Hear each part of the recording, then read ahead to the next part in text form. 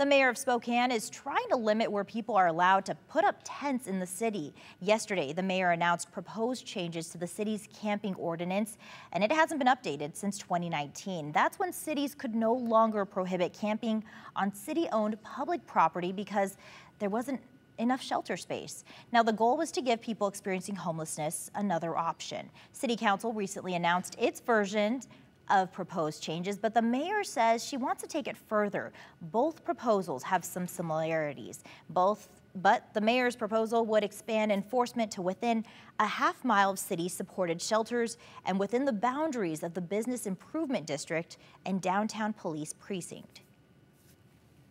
That ordinance proposal does not go far enough.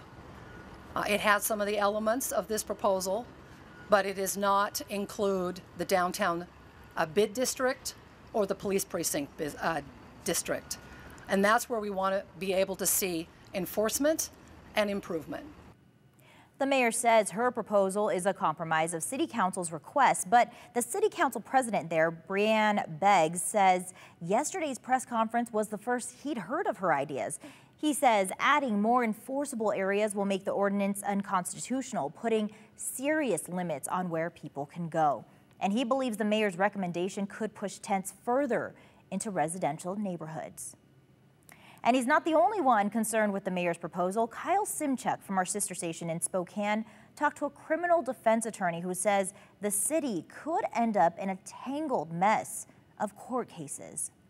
You may have heard about the case of Martin v. Boise before, so what does it actually mean for communities? In 2009, 6 homeless people in Boise sued the city after they were cited and some of them jailed for sleeping on public property when they had nowhere else to go.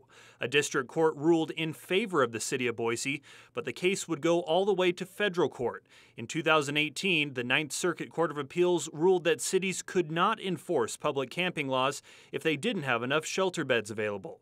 The ruling set a precedent for 9 western states, including Washington. It greatly limited the ability of police to arrest somebody for sit-lie on the street violations, camping on the street violations, and really tied their hands to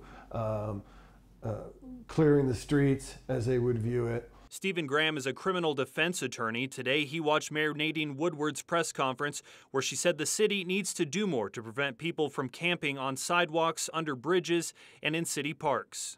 We know from feedback that people are nearly unanimous in their desire for something to be done about public camping.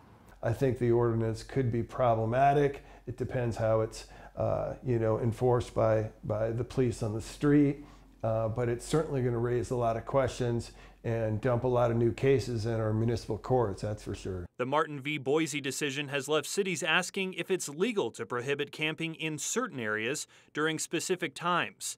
Under the mayor's proposal, camping would be prohibited at all times under bridges, near the river, in parks, and the entire downtown business improvement district. Every part of the map you see colored. Seems a little bit broad. The mayor's office is confident the proposed ordinance aligns with the Martin v. Boise ruling. Graham isn't so sure. It's a very muddied area of the law. It's going to be a mess for our courts to try to work on this, resolve it. I would just encourage the city to be cautious about this.